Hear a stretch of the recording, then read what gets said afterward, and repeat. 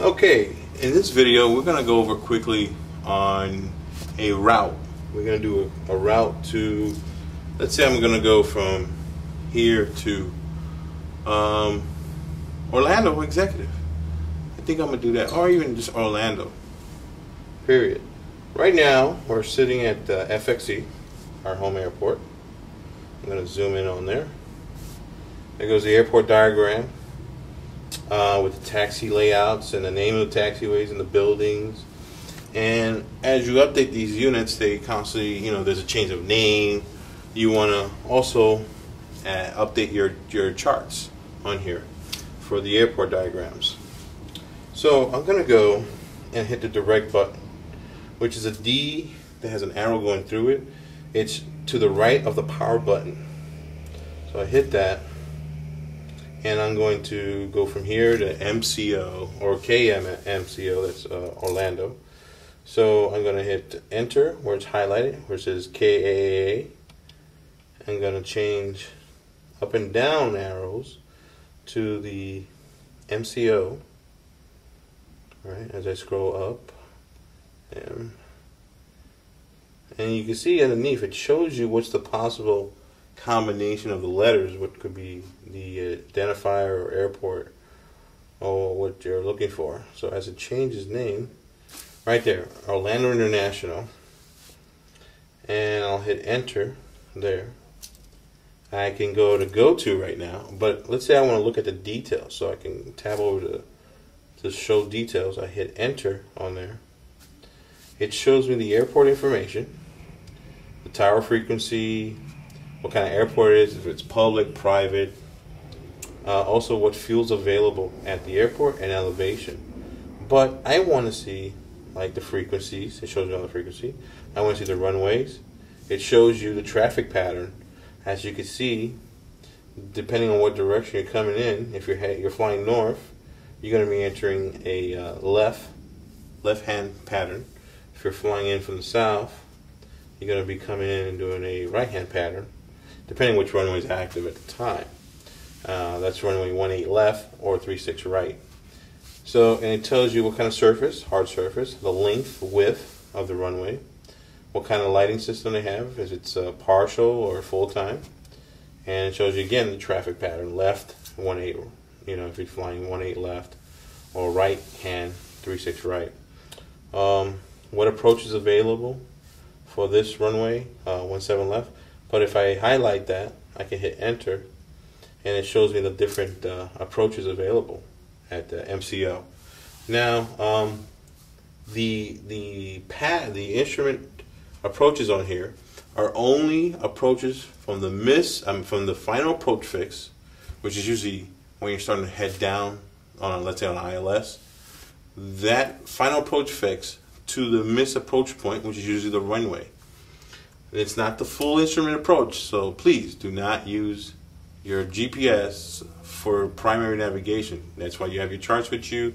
That's why you're in an IFR aircraft.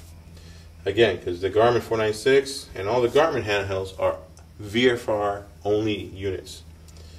As I go back up, here goes the AOPA directory. Shows me all the services and what's available there, runway information, who's there, FBOs, times of operation, what services they provide, and so forth. The METAR, right now it's simulated, but it shows you the ATIS frequency, what is the current weather at the airport, which is again simulated. It shows you where the winds are 120, 110 knots, 7 miles, rain, few clouds at 1,000, scattered at 4,300, scattered at 5,000, temperature dew point, the pressure, and any remarks after that. Then you get the terminal area forecast, which is, these are part of the Aviator Lite or the LT package. So you get that with the low-end package. This is the city forecast, what the city of Orlando is going to experience in the next couple of days. Again, this is simulated, so it's not current. And back to the airport information. So now that I see all that information, I can go ahead and say OK, go to, and now the unit's going to draw me a line to the airport, which is a course to that airport. So I can zoom out as far as I want and see where it takes me, all the way up that way. But I want to modify this flight plan. So I hit the page button. That goes to terrain page. It goes to the instrument page, which is everybody likes, the basic 6 basically. Here you go, the active flight plan. But I want to go and insert a waypoint, be it a VOR, an intersection, NDB, or another airport. So I hit, I have MCO highlighted. I hit menu once. I go insert waypoint, enter, and now I'm going to put in PHK. So again, I press enter up there, and I go here and I look for my the lettering for my identifier till I get it. There you go, Pahokee. It's a high altitude VOR. It shows me the distance from my current location on the bottom left, 45 miles, and the bearing to it, which is 327 degrees.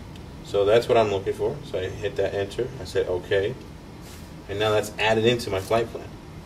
Now if I go back to the page for the map, I zoom out further out, and actually showing you all the simulated weather. I'm just going to take that right off. So I hit menu once and press enter in high weather. So there we go, we're high in the weather. As you see, it draws a line from FXE to Pahokee, and then from Pahokee to Orlando. That's basically the simplest way to make a flight plan.